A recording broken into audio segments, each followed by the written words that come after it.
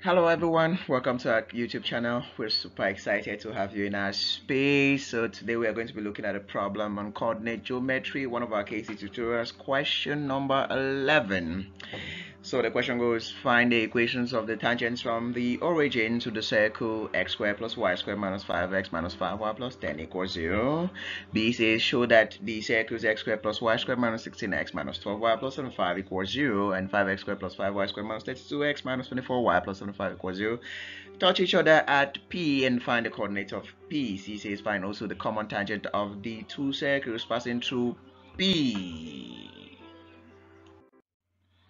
Alright guys, so let's dive right into the solution. So we have A says find the equations of the tangent from the origin to the circle that. So we want to start by calling that circle C. And then now fundamentally every coordinate geometry question you have, there are two things you should be able to do. Very first, you need to be able to get the center of the circle, and the very second thing you should be able to do is getting the radius of the circle. So it doesn't matter how the question is, it doesn't matter how it's oriented, as long as a coordinate geometry question on circles, you need to get those two information very much. So we get the center of the circle here by basically just so we basically just come over here and then we negate this x coefficient, we divide it by 2, we have this x coordinate of the center, and then we negate this y coefficient and then we divide it by 2, we have this y coordinate of the center.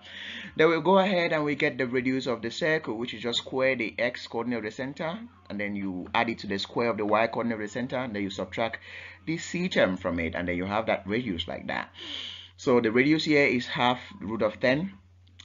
Then what we want to do is, since we want to get the equation of the tangents from the origin to the circle, now the tangent is a straight line, and generally the equation of a straight line is just y equals to mx plus c. Since the tangent goes through the origin, then this c, which is the intercept on the y-axis, becomes 0. So we have y equals to mx. Then we can rearrange our equation to have y minus mx equals 0. Now the next thing we want to do is we want to calculate the distance from the center of this circle all the way to this tangent line on the circumference of the circle, and that distance is just basically going to be equal to the radius of the circle. So we go ahead and we find the distance from a point all the way to a line by getting the x coordinate of the point, which is 5 on 2, and putting in the x here where we see x here, and then we get the y coordinate of the point and then we put it in the line. So we have y is, in place of y, we'll put 5 on 2 minus m. In place of x, we'll put our own 5 on 2. All that over the square root of the x coefficient here, which is negative m squared, the y coefficient, which is just 1. You want to square those and then add them and then get the square root. That should be equal to the distance from the center of the circle, which is this point, all the way to this line on the circumference, which is just the radius of the circle. So we want to cross multiply and then we square both sides, and then we have a quadratic equation coming out which we can easily factorize, and then we have two values of m, which is m equals 3 or m equals 1/3. So we have two values of two possible equations of the tangent, which is y equals to 3x or y equals to 1/3 x. So we're done with that part of the question. We can move over to the next. Alright guys, so let's dive right into the next part of the problem. It says I show that the circles that and that touch each other at P and find the coordinates of P. So what we really want to do is call this circle and this one names. So this is C1 and this guy is C2. And then, but this C2, since this x squared and y squared coefficients are equal, we can basically just factor out this 5 here, which is basically going to be equal to dividing all 2 by 5, since the right hand side is just 0. So you have C2 being identifiable to this. So what we really want to do in coordinate geometry again, guys, is that we want to get the centers of each of those circles and their radii. So to get the center of C1, for instance, you just negate this x coefficient and then you divide it by 2. Negate this y coefficient, you divide it by 2. So you have this C1 here, and then the center of C1 is just this 8,6, and then the radius of C1 is just, again, you get this guy squared plus this guy squared minus this 75 square root, it gives you 5. So we go over to getting the center and the radius of C2, which again, you negate this x coefficient, you divide it by 2, which gives you 16/5. Negate this guy divided by 2, it gives you 12/5. Then you get this guy squared plus this guy squared minus 15, or that square root gives you 1.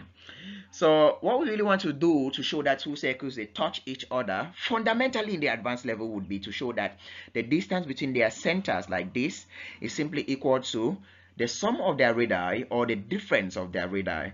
Now there are other complicated ways two circles can touch, which in particular cases those two circles are touching in two different positions.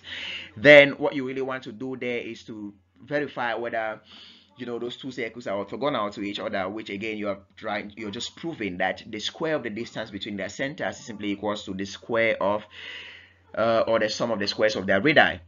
Good. So let's continue with the problem. So we want to get that distance between their centers. So let's call that distance d first. So that distance is, we basically take x2 minus x1 or that squared plus y2 minus y1 or that squared square root, which gives us 6. So then we have the distance between their centers as 6. So if I sum these two radii, r1 plus r2 basically just gives me 6. So you realize that r1 plus r2 is equals to d. Therefore the circles c1 and c2 touch each other externally. Now we're done with that part of the problem, which is that we should show that they touch each other. Now we want to get the coordinates of the point P where they touch. Now what we really want to do is demonstrate a small diagram here. So these are our two circles, and then there's point P there where they touch. Now what students really want to do to find these coordinates of the points, that they want to equate these two circles and then simplify and then see if they can get an x coordinate coming out, and then maybe substitute that x coordinate in one of the equations and then getting the y coordinate. But in this case, it's not going to be so straightforward, guys. So if you equate these two guys, you're going to have a line of intersection, like a line that describes the intersection of these two circles coming out. Now what you have to do with that line, you have to now basically just equate that line, the equation of that line, to the line that joins the line segment AB. Really? Why are you equating? Because P lies on the intersection of those two lines. So when you equate those two lines, the equations for those two lines, you have the x coordinate coming out and the y coordinate. Substitute that in one of the equations of the line, you have the y coordinate. But we're not going to solve it that way. It's long and boring and tedious. So we're going to do it in a very simple way. We already know R2 here. We already know R1 here. So this is basically a line segment AB for which P divides in the ratio 1:5.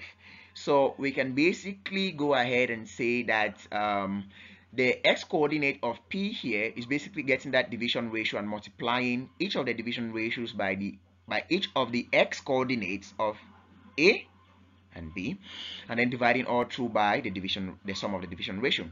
So we have the division, the first one is 1. We get multiplied that by the first x coordinate here, which is 8, and then plus the other division ratio, which is 5, and then we multiply that by the second x coordinate, which is 16/5, and then we sum that by 1 plus 5. We divide that by the sum of those division ratios, so that gives us 4. Now we can easily get the y coordinate again of this point P by basically doing the same thing. You get the division ratio, you multiply by the y coordinates this time of the points A and B, and then you have 3 coming out. So very straight to the point, the coordinate of P is 4,3. Done with this part of the problem, we can move on to the next. Hope you enjoyed the way I solved it. If you don't really understand the way I explained how you can go about the other ways, you can always leave a comment below so that we can help you to maybe show you screenshots of how we've done it in other videos, or maybe in other slides or displays. Thank you so much. Let's move on to the next part of the problem. All right, guys, so the next part of the question says find also the common tangent of the two circles passing through P. So let's look at the diagram over here. So this is our P here. So we want to come over here and draw a common tangent to those two circles. Now this common tangent, you realize that will be perpendicular to the line segment AB.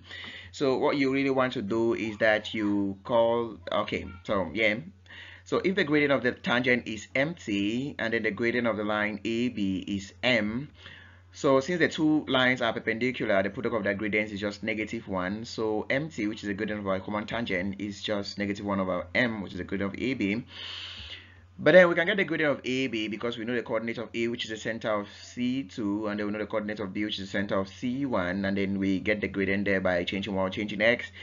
So we get the gradient of MT, which is -4/3. So we can therefore use this point on this common tangent, which is P. We already know the coordinate of P from the previous question, 4,3. So we can go ahead and substitute in the equation of a straight line, y minus y1 equals m into x minus x1. In this case, mt, because that's the gradient of a common tangent. So our y1 is the y coordinate of this point P, and the x1 is the x coordinate of this point P. We substitute in there, we have this. So we simplify, we have y equals to that. So that is the equation of the common tangent to these two circles. Okay guys, I hope you enjoyed that. If you liked our video, please just like, comment, and subscribe. Help us grow our channel by sharing the link to your friends and your networks. That would do us lots of good. Keep being good, keep loving science. Thank you so much for watching. See you next time.